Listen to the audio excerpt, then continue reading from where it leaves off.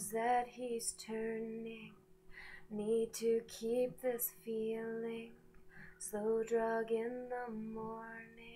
I can admit it, I'm a sensitive soul. Not sensitive in the way that if somebody calls me a name, I'm gonna run home and cry into my pillow after eating a pint of ice cream.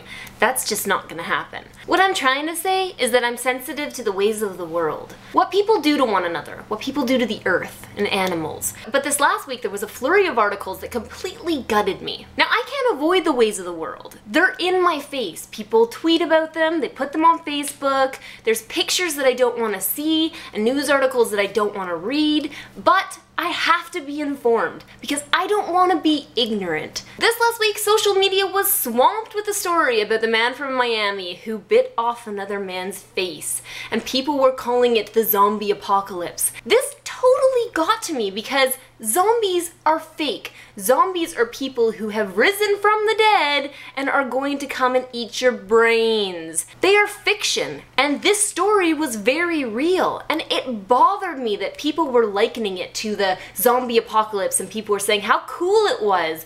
It's not cool. It was devastating. It was sad. It was tragic. Those are the words that we use to describe this incident because it was horrifying. I know that might come as a shock to you because I love zombies. It's no secret that I think they're cool and that I thought about the zombie apocalypse and what I'm gonna do and how I'm gonna escape and what my survival plan's gonna be, but this was different. This was not something to be celebrated. I felt bad for the man that this happened to. I felt bad for the man that did it, his family, everybody who knew him. So while I was already down in the dumps and annoyed with human beings, I read another article about an MMA fighter who had cut out the heart of his training partner while his training partner was still alive. He also cut out other organs and his tongue, and he did it because he hallucinated and thought that his friend was possessed with the devil. And all that was left of this man was a gory mess. And the thing about these articles is they have something in common. Drugs. Both of these men who did these atrocious things were on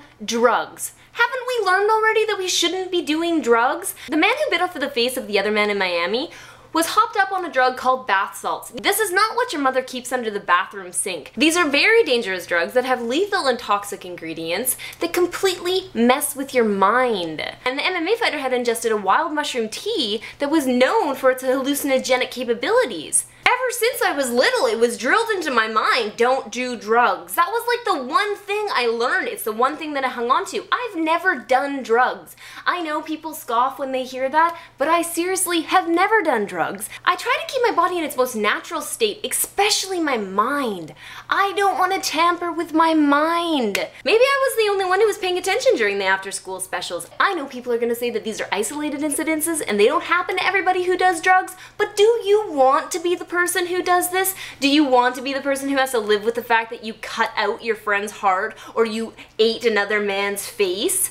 And it's not like I don't understand why people do drugs. I completely do. It's escapism. They can get away from their life. I know I joke around about being a hippie and joining hands and frolicking through the forest with flowers in my hair and bare feet, but seriously, can't we just do that? I don't think that's too much to ask. So even though there are weird things happening in the world, the zombie apocalypse isn't upon us. Just messed up people on messed up drugs. I gotta think of something fun to do next week, and I hope that you will all return back to me for another edition of That Girl Tyson. General quarters, all hands man your battle stations, all hands man your battle stations. Sit.